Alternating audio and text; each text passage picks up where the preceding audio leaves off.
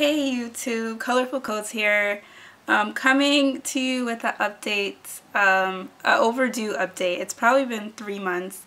I think I had a video called Google Prep, and then I was supposed to make a video after that.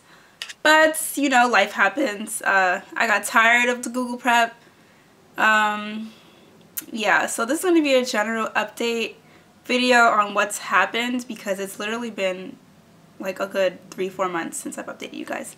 Okay, so what has happened? You know, I got rejected from a bunch of places as usual. You know, it's been about a year now since I put my first job application out. As far as algorithms go, oh, I've been dragging them out. It's been extremely difficult solving algorithms. Before, I could solve like 3 algorithms a day, bop, bop, bop. But now it's like, it takes me like a good 3 days to solve one algorithm. I'm just like, nah. So, yeah, basically I'm taking a break from algorithm stuff. And, you know, I was working on my, oh, yeah, so, you know, I was doing the Udacity nano degree. I got tired of that too, but I'm definitely going to go back to that. I just got tired of studying. I did get a mentor. I applied to a job through RC, and then they rejected me, but someone decided to, well, not someone, their director of engineering, he decided that I needed a mentor, and which was pretty amazing. So he connected me to this other woman, and she's been really cool. Yeah, I like having her as a mentor. Her advice was kind of just, was pretty much what I was already doing. It was, well, she gave me general life advice, you know, as a woman of color in tech. But, you know, she was also giving me technical advice about learning JavaScript and what else? Oh, cracking the coding interview. So that stuff I was already doing. But yeah, it's been good. What else? I felt like I was going to come here and be more relaxed, but I rush when I'm in front of a camera because my mind goes blank. Let me see my... yeah, so I got several referrals for jobs, but you know, knowing my luck, I also got instant rejections as well. I shouldn't say my luck because a lot of people, you know, we all experience rejection, but I did not think that it was going to take this long. I remember being in my Recurse Center batch, and I remember asking how long it takes for a junior engineer to find a job. And when they told me three or more months, like, I thought it was crazy. I'm like, y'all want me to wait 3 months to get a job? Like, that sounded ludicrous. But no, like, here I am, like, 1 year later, and at this rate, like, it's gonna take a good 5 years to get my first job. I also tried to go through the RC jobs people, but it seems like most of their advice to me was to, well, they told me they couldn't introduce me to other companies because their companies want people with they didn't say 2 years of experience, they said reasonable experience. But my other friend told me, he has 1 year of experience, he said that they were looking for people with 2 years of experience. So that was like my backup plan. Yeah, it didn't really work out.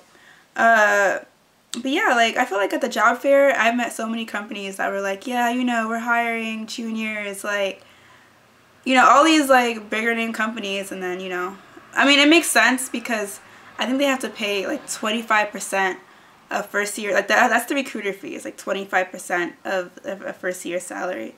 But yeah, I don't know, maybe I should give some advice for other junior engineers.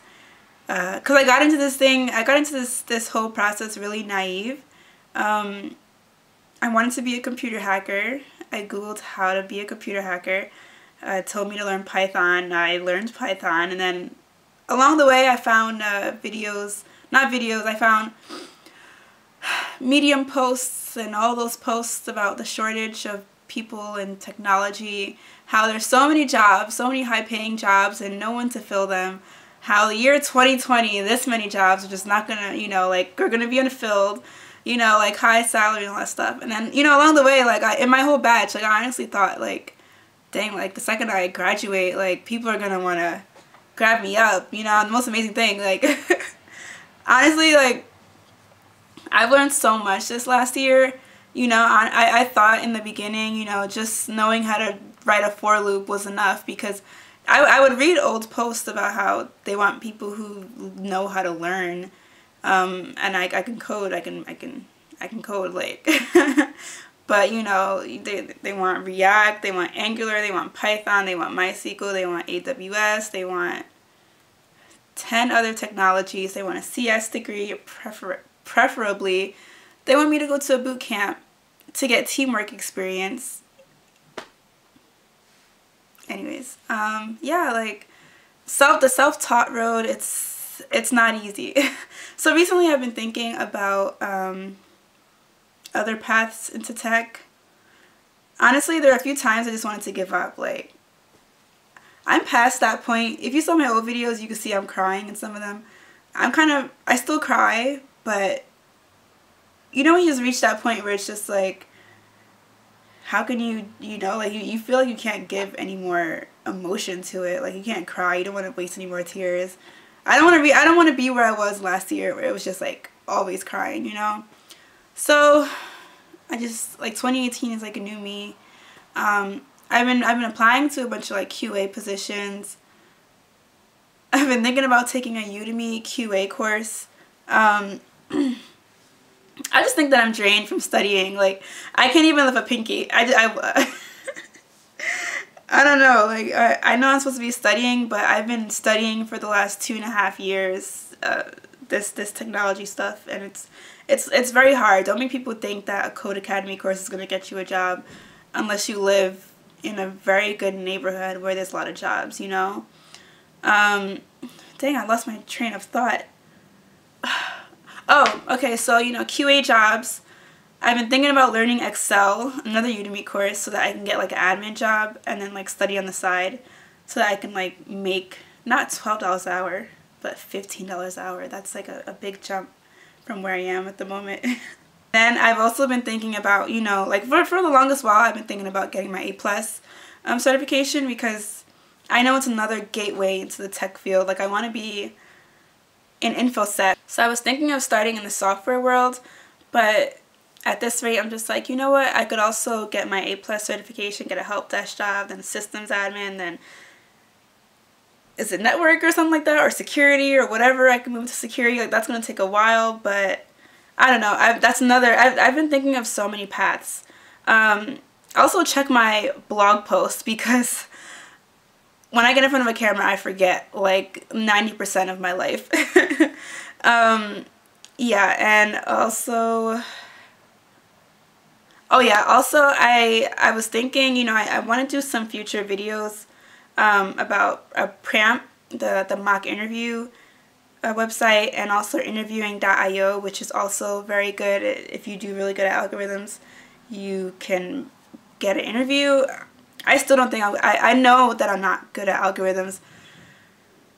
It's very hard. It's a lot. Like, I'm weak at graphs, I'm weak at dynamic programming and recursion, I'm weak at backtracking, and even, like, tree questions. And yeah, I need a ton more mock interview experience. And I want to use, like, LeetCode Explore. Like, they have core, apparently, you know, core practice problems. I'm going to do the easy and the medium. I feel like if I complete the medium, I could probably apply to Google and get a Google job. But yeah, that would be a cool first job. Yeah, and then also, this is the main reason why I came in to tell you guys, is that I am taking a break for 2 whole months. I can't even, like, solve any more algorithms. I'm just exhausted. Like, I just don't want to think about, like, technology stuff anymore. Like, I just want to get that out of my head, because this whole process is just it's tiring. So I wanted to take 2 months and just, like, focus on my other hobbies, like, grow in those areas, and then come back to tech, you know, and, like, study. yeah. Let me know if you have any questions. I feel a little bit bad like leaving because I just checked. Like I didn't know I had subscribers, but I have a good amount of subscribers. I had no idea I had subscribers. Yeah. So I'm sorry. Yeah, I'm gonna come in here. I'm gonna make the Udacity Nano degree so far, part 2. If I feel like having the energy to finish the Android Nano degree, then I will. But like that's pretty unlikely. And then the LeetCode, and then Pramp, and then interviewing.io. So all I can do is hope that you guys wish me lots of luck, and I wish you lots of luck because getting a job, getting your first job in technology is hard. Everyone wants experience. Everyone's just like, oh, I want someone who's passionate, who can learn, you know, like no one wants to train us, you know. Yeah, there's so many of us out here. But thank you for watching. Yeah, I'll see you guys in a few months. Bye.